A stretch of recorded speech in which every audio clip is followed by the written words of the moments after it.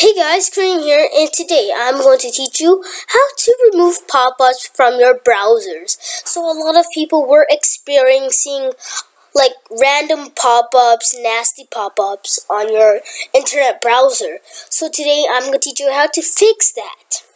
So you can, if you have any internet browser and they have pop-ups, I'm going to teach you how to fix it. First, you want to go to settings.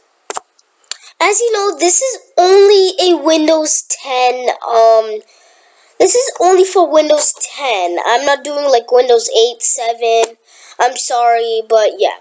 So once you're in settings, you want to go scroll to update and security. Click on it and click recovery. Now you're going to get two options. You're going to see reset this PC and advanced startup. Want to press reset this PC, just press get started, and you want to choose keep my files, and it's gonna reset your PC for you. Once it's done resetting your PC, it's gonna like take you a guide. It's gonna like say hi.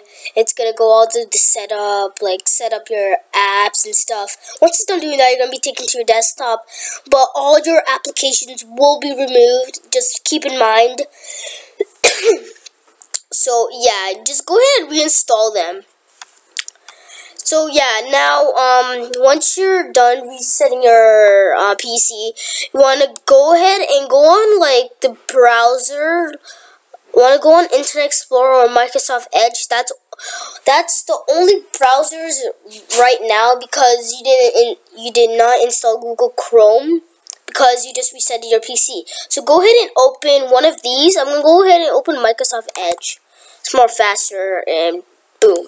So I want to go ahead and just get the browser that you want back that was deleted because you resetted your PC. I'm going to get Google Chrome back. So go ahead and search that up. And I'm going to press download Chrome. And then just download your browser what you want and then install it. And then once you open it up, you're going to see all the pop-ups are gone. Your browser works perfectly. Because there's some type of files that infect your browser that's in like somewhere but it's hidden. So yeah, so that's how you fix Windows 10's browsers. Hope you guys enjoyed this video and I'll see you guys later. Thanks for watching.